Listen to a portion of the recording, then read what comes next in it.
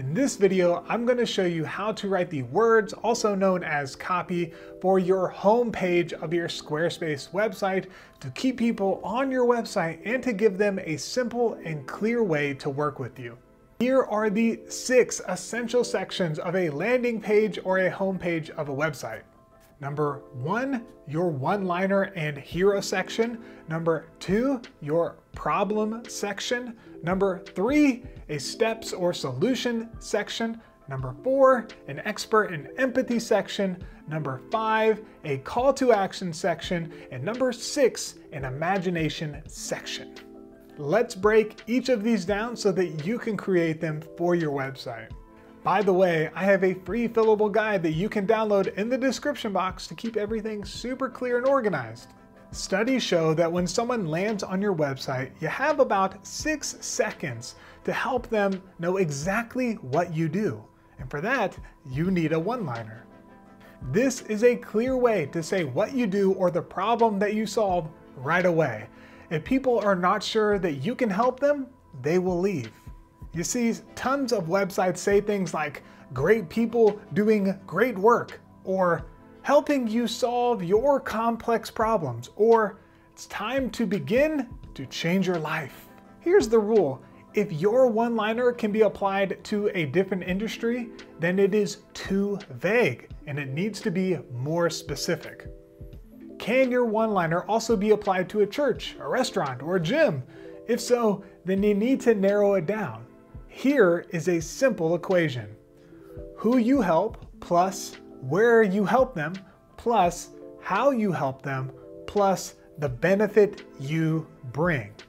For example, helping dads in the Atlanta area lose weight to feel like themselves again. Or how about this?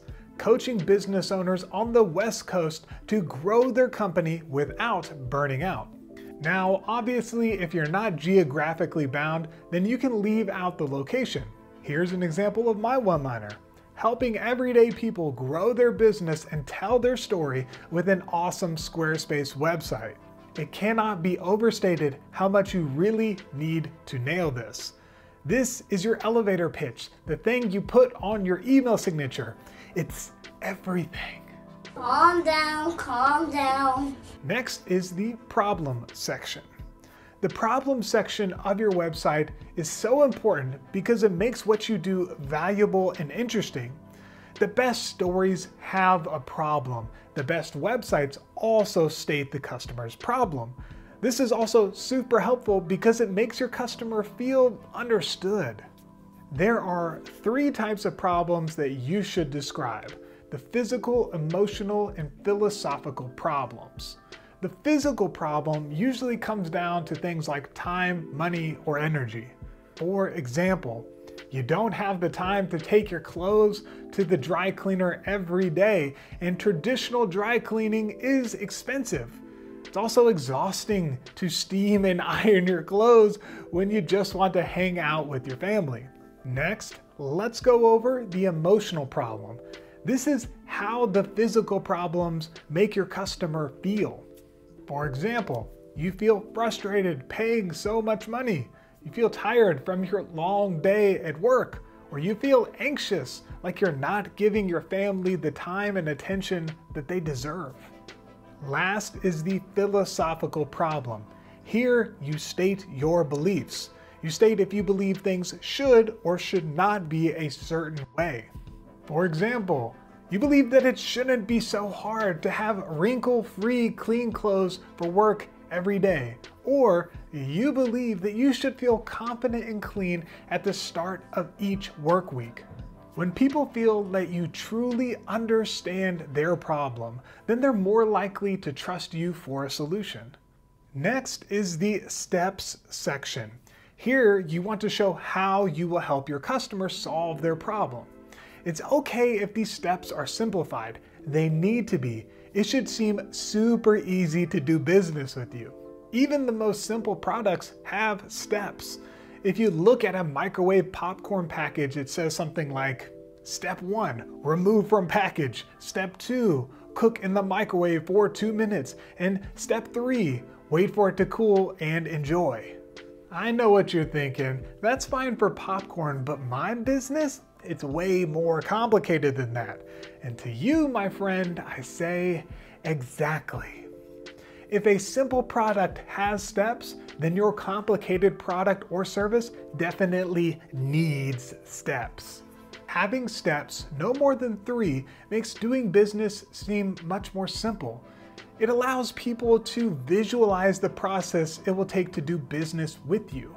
The more simple you can make your steps, the easier it will seem for your customer. Here are the steps that I used for my website. Step number 1.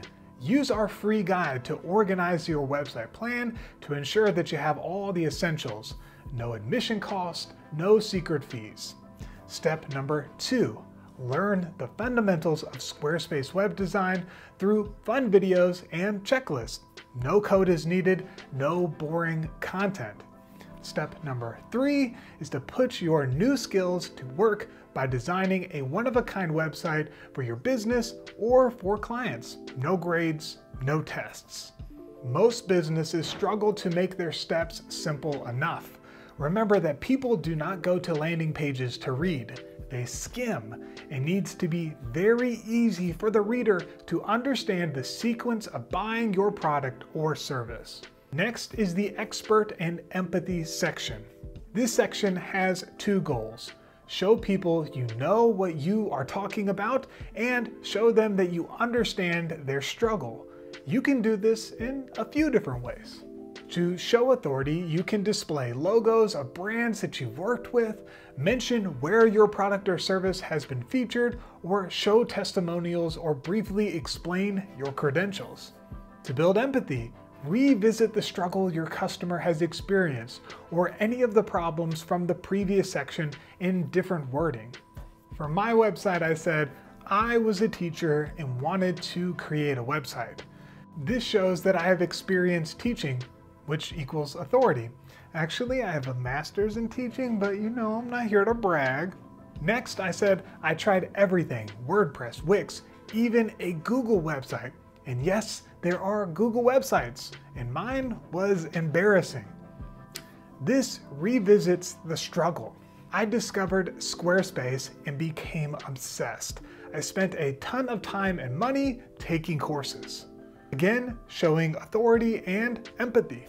Back to the example, I said, I learned so much, but I knew that there could be a more simple way and a way that was way more fun. So I created a free way to help people build amazing one-of-a-kind Squarespace websites. It's my way of doing a little good in the world. I'm not crying, you're crying. Next is the call to action section. What do you want your visitor to do? Do you want them to schedule a call, to fill out a form, opt in for a free fillable guide or a lead magnet, start a free course, or live chat with you?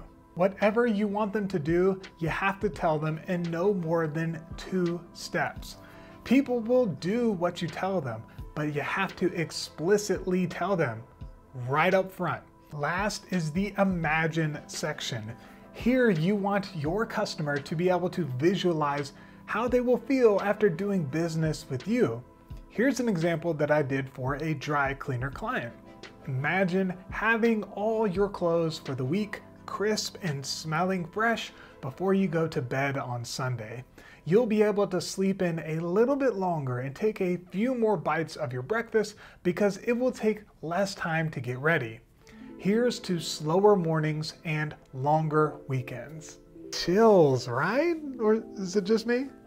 Notice I use words like crisp and fresh, and things that we can relate to like sleeping in and chewing our breakfast. These help the reader imagine that they are in that moment. They can see it. Remember that this is just the 4th part of course number 1 on building a Squarespace website. You can check out the full list of courses linked up in the description box below. Also, if you have any questions about the copy for your main pages or your home page, then just let me know in the comments below and I will get back to you. Let's put the art back into content marketing. I'll see you on the next video.